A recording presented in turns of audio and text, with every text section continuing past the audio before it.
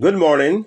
Today and for the balance of the week, our prayer room will be inhabited with praise offered up to God, echoing the sentiments of Nehemiah, who said, "Don't be afraid.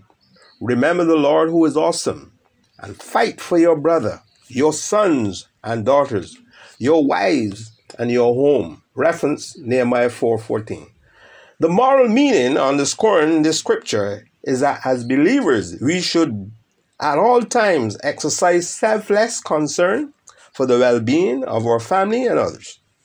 These values bring into action practices of concern for happiness of other human beings.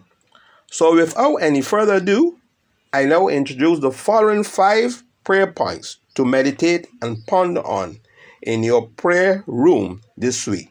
The lists are: Dear God, we pray for more concern for the needs and wishes of our family in Jesus' name.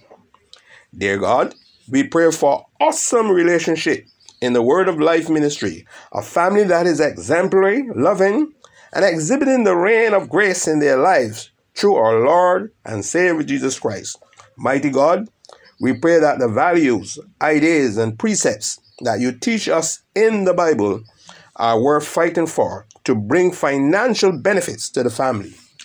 Heavenly Father, we pray that regardless of our position in the midst of adversity, we will continue to build families, homes, communities, and nations on the principle of God's holy word in Jesus' name. Our God, Creator of the universe, we pray that you will help us to fight the good fight of faith so as to make our families prosperous and in good health. In Jesus' name, amen. Now let's say the watchword as we exit our prayer room. Let the words of our mouth and the meditation of our hearts be acceptable in thy sight, O Lord, our strength and our Redeemer. Now, on behalf of the elders of Word of Life USC, we wish you a blessed week. Bye, my family in Christ. Until next Saturday.